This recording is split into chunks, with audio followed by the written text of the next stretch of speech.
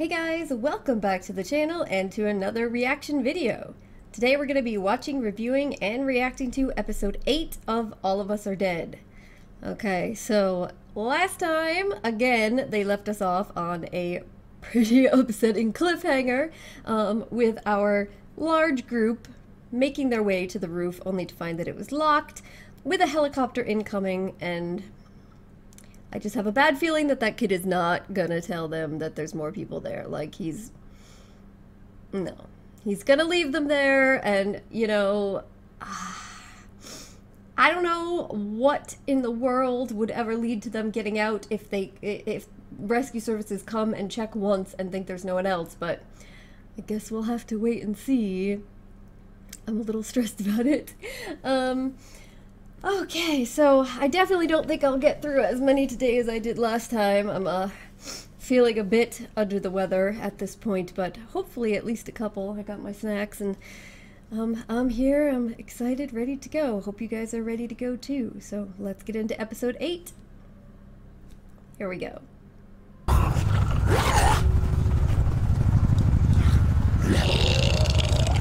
Ew. 괴롭힘 당하는 애들도 문제가 있어. Yeah, you did that. You ate him. You kind of ate him. She doesn't seem all that disturbed by that prospect.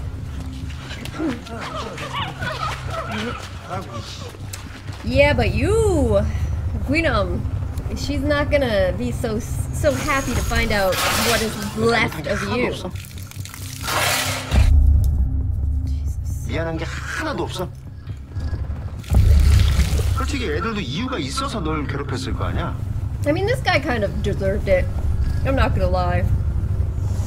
He kind of had it coming.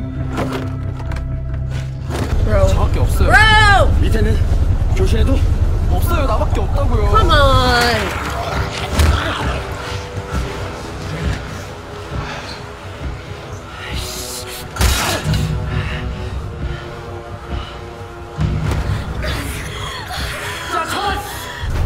확실하지? 너밖에 없는 거. 뭔가려나?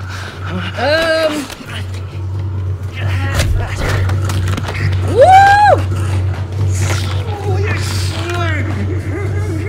Yeah, she's got the zombie strikes. Woo!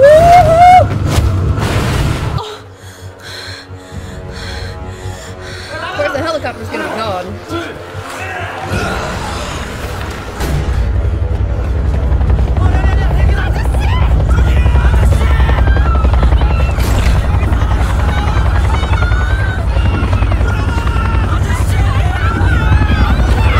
What are you doing? What are you doing?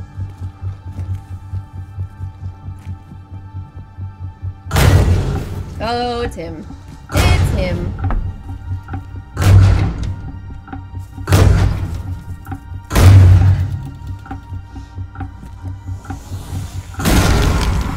Oh my god!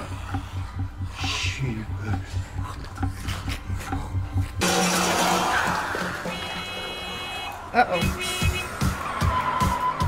Wait! Did he come back? Did he come back? Oh my god. 저희 배신자 새끼 확실해. 뛰어! 빨리 뛰어요 위로! 뛰어 내려요! Alright, I apologize to this guy. He came back with a more secure, safe vehicle for them to travel in.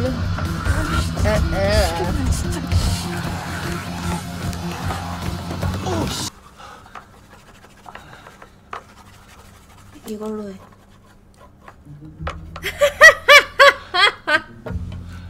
나 사실 담배. 이종 보통이야. Not to like go overboard in praising this guy, but he's totally right. You couldn't. Oh my god! Oh, it's her! 저 뭐야? 좀비 저거. 너 좀비가 자전거 타는 거 봤어?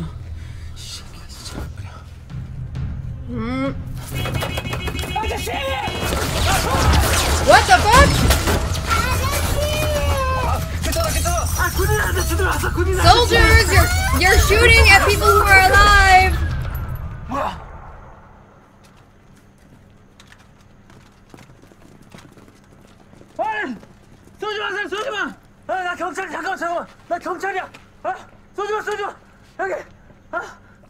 턱 당기고 왼쪽 팔 쭉 뻗어서 This is what I was saying before with them, right? You know, like they're just going in and shooting first, asking questions later. 우리 아령 그따위 정신 상태면 배우지 마. 기껏 Look again, it's a bunch of zombies everywhere. 평생 활만 쐈고 다른 건 할 줄도 몰라. 대학이든 실업이든 활만 쏠 수 있으면 뭐든 다 괜찮아. 근데 이제 활 쏠 데가 아무 데도 없어. I mean, there's plenty for you to shoot them at. 나 이제 19인데 아무 희망도 없다고. 좀비 때문에 양궁 선수들 다 죽으면 너가 자연스럽게 국가대표 Oh my 되겠지? god. 미친. 그게 위로냐? 희망이지. 넌 뭐라도 될 가능성이 있잖아. 난 살아남아도 대학 갈 가능성이 없어. 수능 씨발. 맨날 조삼모사인데. She's gonna try to take stuff and go to them. 나야. 아빠도 별일 없지? She's trying to do better. 놀라지 말고 들어. 말할 사람이 엄마밖에 없어서 그래. 경수가 죽었어, 엄마. Uh-oh. 내가 경수 불러서. 경수가 애들 부를까봐 그랬는데 나 때문에 죽은 거야. 놀라시게 잘 전해줘.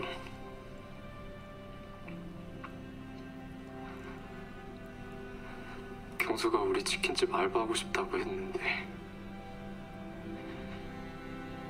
맨날 치킨 공짜로 먹을까봐 내가 안 된다고 했는데 그냥 하게 할걸.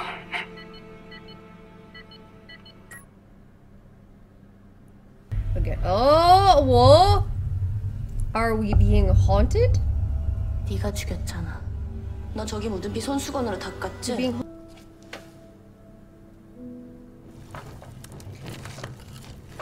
I just can't feel bad for her yet. I mean, 노래 좋다. what she said, what she dealt with was not nearly sufficient enough to justify. Like maybe if she actually would go all the way through with some sort of redemption to try to help people. But every time she like stops herself. I don't know. 중2 때부터 At least it seems like she's capable of 남친구도 sort of 없고 feeling 스트레스 풀 bad. 때도 없어서. Unlike others. 야, 너랑 주영이랑 같냐? 아니 그냥 한 말이지. 넌 내가 말만 하면 꼭 예민하게 그러더라. 너 나 좋아해? 아, 뒤질래 진짜. 상처 주기 싫어서 미리 말하는데 나 좋아하는 사람 있어. That's how it always goes. 안 좋아한다고. 아, 진짜 관심 1도 없다고. 대수 누구 좋아하는데? 미친놈이야. 얘는 누나. 양공부 하리였니? 너 미쳤구나. 나 사랑에 빠진 미친놈이야. 그녀는 마치 큐피트가. 아 됐어. 여기서 나가면 나한테 꼭 말해줘. Oh my god. 너 진짜 말해줄 거야? 뭐라고? 너 쏴 죽이라고. 좋아하지 말랬지. 천암. Brothers lying again. 돼지 같은 게 진짜 꼭 죽이라고 해줄게. 아 그러지 말라고 진짜.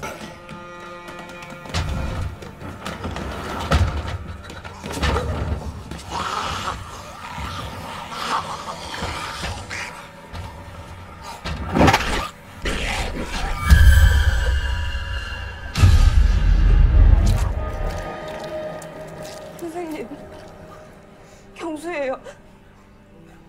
형보다 경수예요. Oh, I see. 너도 애들도 다 무서워서 그런 거야. 그러니까 나중에 꼭 친구들한테 돌아가. 가서 친구들한테 그리고 경수한테 미안하다고 하고. Oh, there he is. 또 뭐야? 나 옥상 가야 되는데 문이 잠겨서.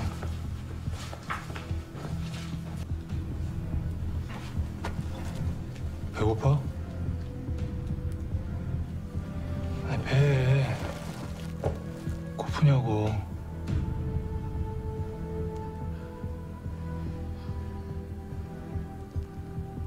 나도. Oh god. Oh god.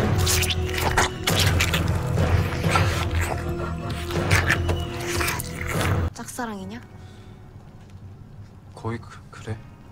거의 그런 것도 뭐야? Oh my god. 누군데? How can you? Oh, they're all like, you really? For real? For real, miss? For real? They're all like, 몰라. 누군데? 나 먼저 너. 내가 좋아해. Ooh. 아, 야, 너 왜 그래? 얘들아, 아니야. 청산이 장난치는 거야. 쟤 유치원 때부터 짝꿍이고 옆집 살아서 그런 거지. 그런 거 아니야. 장난치지 마라. 장난 아니야. 6살 때부터 지금까지 12년 동안 하루도 안 빠지고 너 좋아했어. 앞으로도 그럴 거고.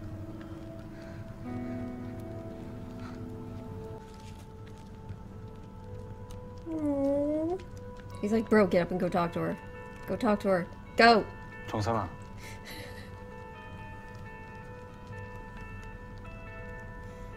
He's like, I will teach you! Let me teach you the way. 좋아도 돼. 하지 마. 다 했어. 다 말했으니까 됐어. 되긴 뭐가 되게 나쁜 새끼야. 넌 나한테 제일 친한 친구였는데. 이삭이도 없어지고 너도 없어지고. What? Oh, come on. 나보고 어떡하라고. Oh, this is making me sad!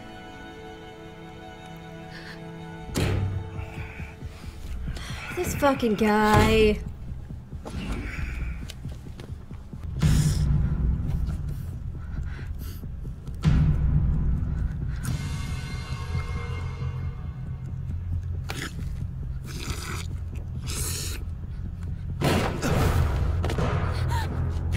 Oh god. Oh Jesus. 은주야!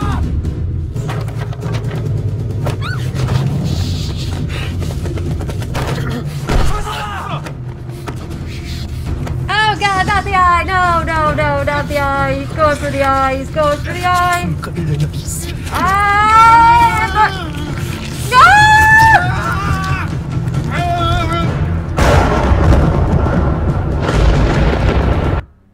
Another cliffhanger! I mean, that was a pretty intense cliffhanger, that one, I'm not gonna lie. The last one was pretty intense too, but this one, like, even with, like, the thunderclap right at the exact moment, and... Oh, okay. Okay. Well, this was an interesting episode. I feel like they, for the most part, they kind of took this episode as a moment to kind of breathe, at least once the main group was on the roof, to kind of breathe and pause and, you know, have some character moments as opposed to the continuous non-stop adrenaline rush, which is good. You definitely need that in sorts of stories like this. Especially because I'm sure part of having all the character building moments for the entire group is that some of them will end up dying.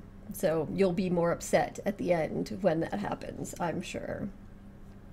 So some things happened this episode. I actually was surprised that, what's his name? Okay, hang on.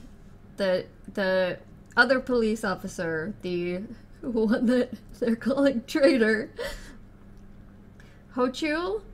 Yeah, that he did come back. I was shocked. Like, I apologized to him. I thought there was no way he was coming back and that he was gonna just abandon the kids, but no. Not only did he not abandon the kids, but he found a safer method of transporting everyone and came back and rescued them. And, you know, them calling him traitor, actually, at that instance, doesn't seem right to me because, yeah, okay, he drove off and left you there. That's true. But,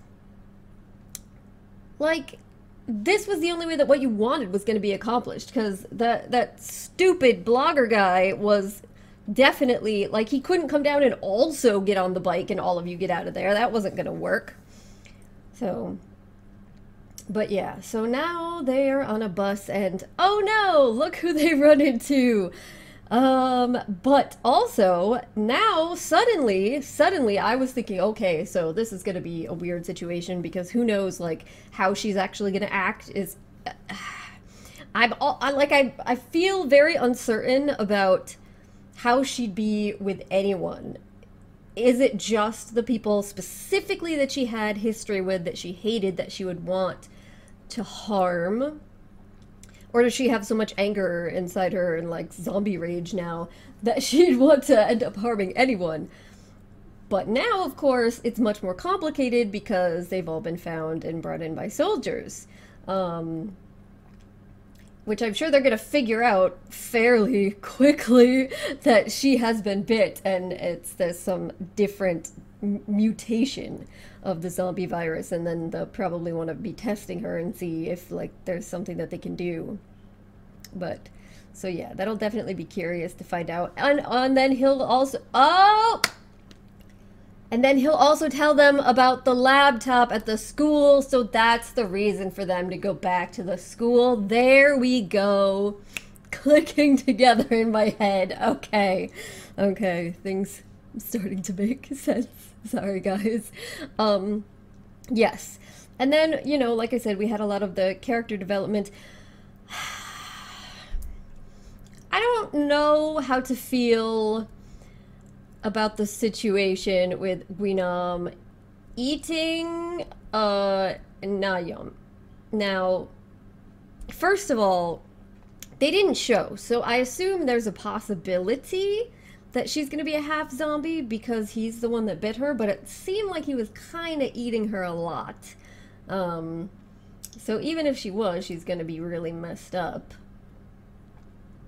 But it's also like, it's kind of, it seems like it doesn't always work that way, right? So, like, he was able to create a half zombie, but Eun-ji, when she was eating off of that teacher asshole guy, he just came back as a full regular zombie. So it seems like it doesn't happen every time. There's something else involved in the process.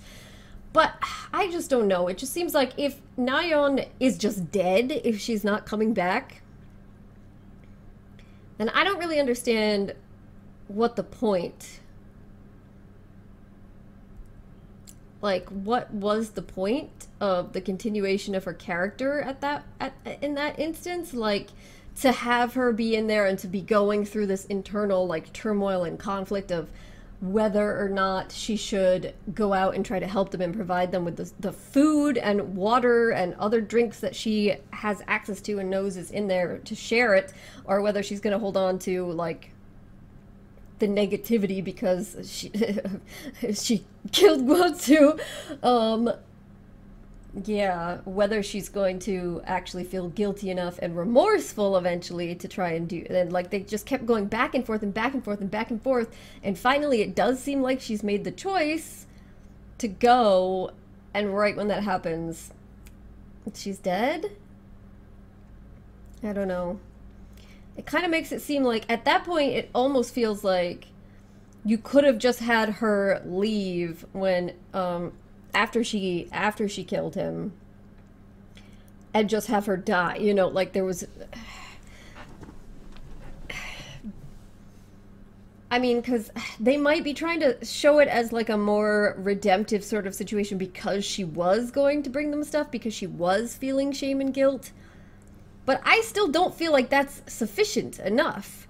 And that's because even with what Miss Park was saying there, she felt she was somewhat responsible because she felt that she cornered her by basically saying that she would have to apologize and say she was wrong, and that I guess she thinks that maybe if that hadn't happened, that she wouldn't have gone in there and rubbed the blood into his wound at all, and like if she hadn't, like they would have just had him come back out and everything would have been fine. And maybe that's the case, but that's such like an extreme and insane overreaction to that, just like it's an extreme and insane overreaction to her feeling unliked in the first place, that like it was hard for me to feel sympathy for her even with what they were doing. So unless like she's still around and she's going to have a much bigger redemption arc, I don't know. But I guess we'll see. Maybe she's just dead. Maybe Gwi-nam just ate her. And yes, and now we are left at this cliffhanger with them battling out on the roof, and apparently a storm is about to start and come down. So I'm very curious about what's going to happen here. I don't know if Namra is going to like step up with her zombie powers to try and fight him. Like, nobody else is strong enough. Like, they can all try to gang up together, I guess, but I guess we'll see at the beginning of the next episode. So, alright, I'm gonna wrap this one up here, guys. Thank you so much for joining me, and hopefully I will see you next time. Bye.